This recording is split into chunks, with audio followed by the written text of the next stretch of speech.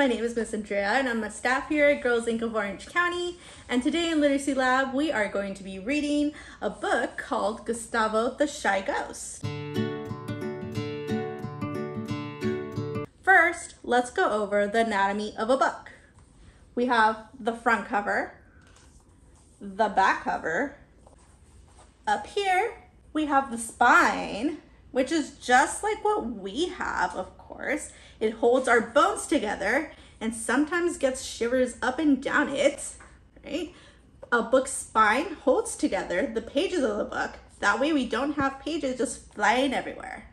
So, our story is about finding the courage to make new friends while staying true to yourself. Can you guys think of a time you were too shy to try something new?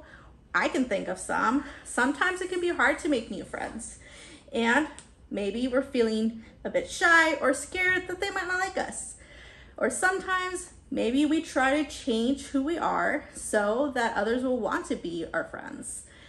But that's not really nice, is it? Because we should always be ourselves. Ready to read Gustavo the Shy Ghost? Look at these pictures. Have you guys ever seen these before? Usually in these pictures, you're with your friends or your family. But here, he's taking these pictures by himself. Gustavo the Shy Ghost by Flavia Z, Drago. Gustavo was a ghost. He enjoyed doing the normal things that paranormal beings do. Passing through walls, making objects fly, and glowing in the dark. But nothing in the world he loved more than playing the violin. Well, almost nothing. Gustavo was secretly in love with Alma, the prettiest monster in town. But he also had a problem. You see, Gustavo was so shy that some things felt incredibly difficult for him. You can see here in the pictures, you have the ice cream truck, and he's there. But then you see the ice cream truck filled with kids, and where's Gustavo? Can you guess what it is that's difficult for him? And the worst part of it, making friends was terrifying. Gustavo had never dared to speak to any of the other monsters. And I'm sure you guys can see, they're all playing, but can you find Gustavo? If not, he's up here. He tried getting close to them in many different ways, but even when he was right in front of them, they just couldn't see him. Gustavo longed to be a part of something. More than anything, he wanted to make a friend. I have to be brave. I have to let the others see me, he thought. So he decided to send a letter. A very special one.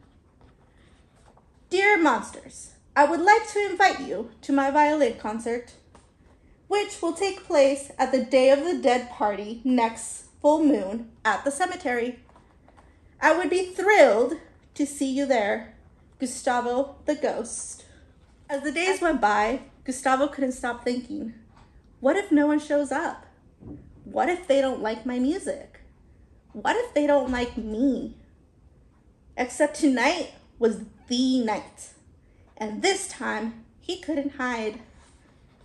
But not a soul had come. So all alone, Gustavo did what he loved most, and the music made him happy. And you can see him, he's playing the violin. So happy that he glowed. Oh, how he glowed. Gustavo! We wanted to get you flowers, but we got lost instead. And then we heard your music. We're so sorry we're late. And we saw your glow. We really loved your concert. Would you like to hang out with us? From that moment on, Gustavo's life changed, and everyone discovered that even if he didn't talk much, he was the best at helping and protecting his friends. But mostly, Gustavo never stopped surprising them.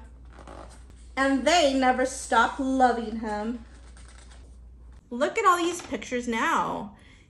Before, if you guys remember, he was by himself, but now look, he's with all his new friends and he looks so happy. He doesn't look lonely anymore. Sometimes we have to be brave and take a risk to reach out to other people for friendship. It can make us uncomfortable, scared, and make us change ourselves. But you should always be yourself because you are amazing just the way you are. Well, until we talk next time, remember you are strong, smart, and bold. See you next time, and happy Halloween.